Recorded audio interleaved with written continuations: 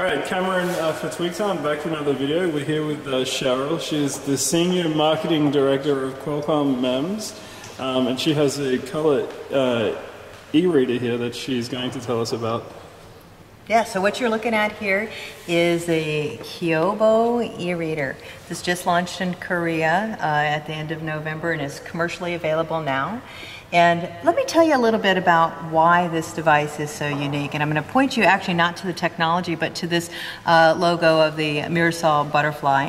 The Mirasol butterfly symbolizes the unique way in which we create color content. Color content is generated by the ambient light in the room, and we use a MEMS structure that actually modulates the light wave to generate color. So this color is actually generated not from any layers, filters, or gels. This is generally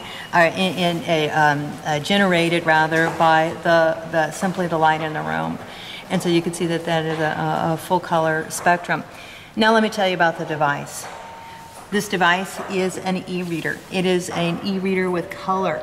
This is an e-reader that also has multimedia capabilities. Kyobo is the #1 bookseller in Korea with 90,000 titles. This market is 100% literacy rate, high value on education, high value on academic devices, and this is a premium product for the Kyobo store. So they're super excited to launch it, and especially because this is the first time Mirasol technology has been available in a commercial device. So let me just show you a little bit about what this bookstore looks like.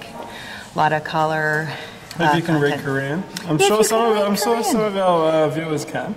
Yes, yeah. Yes, and there's all kinds of great titles. This device also has the exclusive in Korea for the Steve Jobs bio.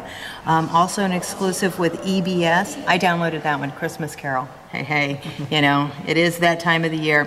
So a very robust reader, and it is definitely a learning tool. But if we go into the device a bit, you'll see that there's EBS is their content partner.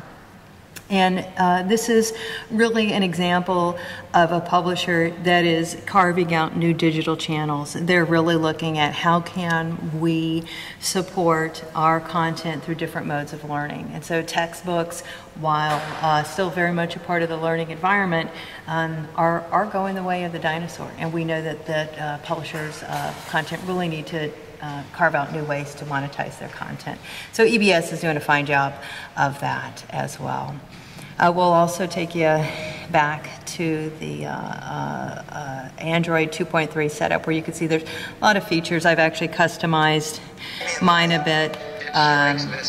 This is a video that actually shows or talks about the concept of biomimicry. And I understand it's running standard definition up to 40 frames per second. Yeah. Yeah, it's important to keep in mind that there is no backlight here, but the display is quite good using reflective light. Of course, that reduces power consumption as well. Right. Some would agree it's better for your eyes because there is no backlight that you're looking at the whole time. That a lot of consumers believe that a light not shining in their eye is beneficial. So we're certainly excited about it because it's a technology first, and it's based on biomimicry or nature-inspired designs. Which is why it's there's such a low power proposition is predicated on the fact that you don't have a backlight. You're not fighting through layers of liquid crystal and filters and all of these things. You just don't have the same fundamental physics limitations. So definitely an innovation. And just to finish off, I mean, this device, as you've said, it's going to be, it's on sale now in Korea, and I understand it's around 300 US. It works out to be around 300 US. Yeah. And if you're a member of the bookstore, it will be around 250 or so, maybe a bit higher. Yeah. Okay. Well, thank you, Cheryl, for the introduction. Thank you, Tweaktown. Okay.